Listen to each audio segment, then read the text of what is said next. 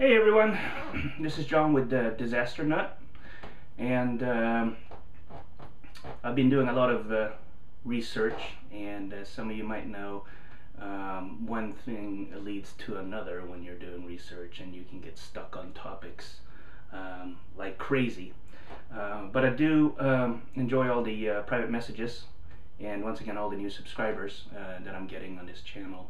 And one of you asked me what was the, well, with the talk of all the earthquakes going on today, what was the most deadliest earthquake in recorded history?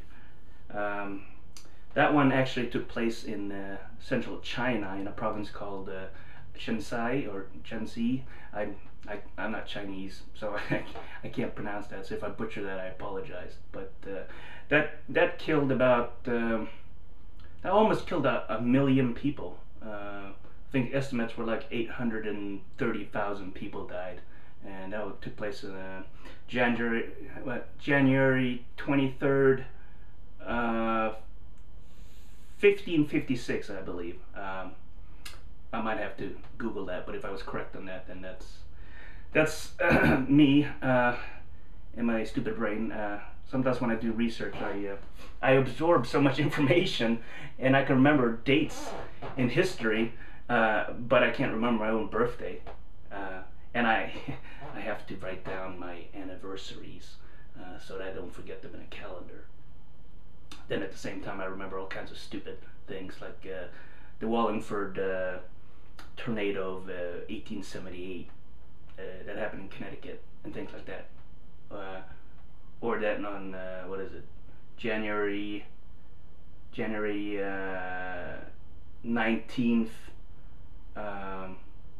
1919, a vat of molasses collapsed, and it this was in Boston, and it killed 21 people. I don't know why I remember that kind of stuff, but I do. But you know, I'll go and I'll when I do my historical stuff, I'll go into that stuff, these two disasters too. A little preview there for you. But like I said, yeah, the earthquake in China, in 1556, killed 830,000 people. That number is so huge you can hardly grasp it. The reason why so many died was because a lot of them actually lived in. They had carved out caves into soft rock, and they were living in these caves. And also, I think building construction in 1556 probably wasn't the best, and they don't have the standards that they have today. But that was a huge earthquake, and it caused landslide, liquefaction, sand blows, and all kinds of seismological activities. But it's a fascinating thing, and unfortunately I don't think that too many records exist about this disaster. And it was in 1556, so there's like probably no photographs or anything like that. I don't know if there might be some paintings or something that somebody did. And if there are, please post a video response or send me a private message, because I love to see those kinds of things, because I like to look at old drawings and photographs of things. Well, obviously no photographs back then, but drawings of disasters. And sometimes people before photographs, they were drawing and did all kinds of things like that, and it's really fun to look that kind of stuff. Look up that kind of stuff. Sorry, I can't talk today. But that earthquake, yeah, that was felt like 500 miles away in 9 different provinces of China. So it's kind of neat. And it was kind of like I think it was like located around here in this area here, Shaanxi. And that's where it occurred. And in case if anybody was wondering who actually reads an atlas, I actually read atlases because I find it fascinating in learning all about different places, and especially when they have all these other, you know, annotations and things. I love reading that stuff. Love collecting knowledge.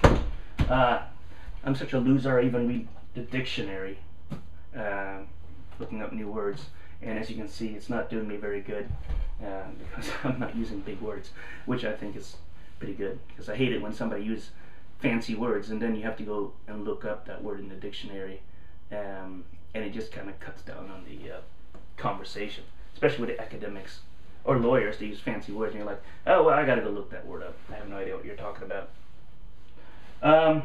But like I said, research leads to other things. So when somebody asked me about the deadliest earthquake that happened in China, I obviously had to look up the amount of disasters in China, and got this from CCTV, which is Chinese news agency or television. And so last year, according to Chinese authorities, in 2009, there were 1,528 people killed or missing in China, which, when you consider the size and the population of China, 1,528 people dying from natural disasters out of a population of 1 billion people, that's very low.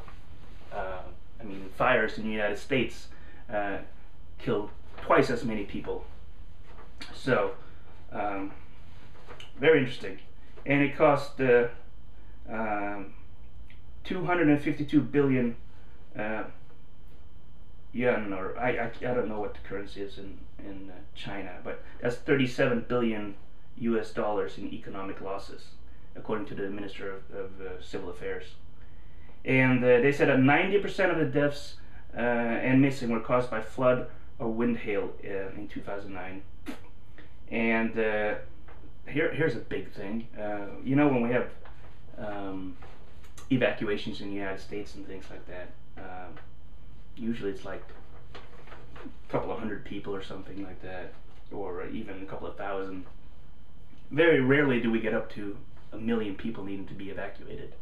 But natural disasters in China caused 7.1 million people to evacuate, and a total of 480 million people in China were affected by natural disasters. That's more than the whole United States being affected by natural disasters. That's a huge number. And disasters, especially drought, snow, and freezing weather, swept a total of 47.2 million hectares of farmland. Okay, nearly 5 million hectares had no harvest in 2009. Yet there was no famine. And 9 typhoons and tropical storms landed on the Chinese mainland, and heavy snow also hit northern China in November, causing large-scale traffic disruption. You might have seen that on TV. Plane delays and evacuation of 160,000 stranded people.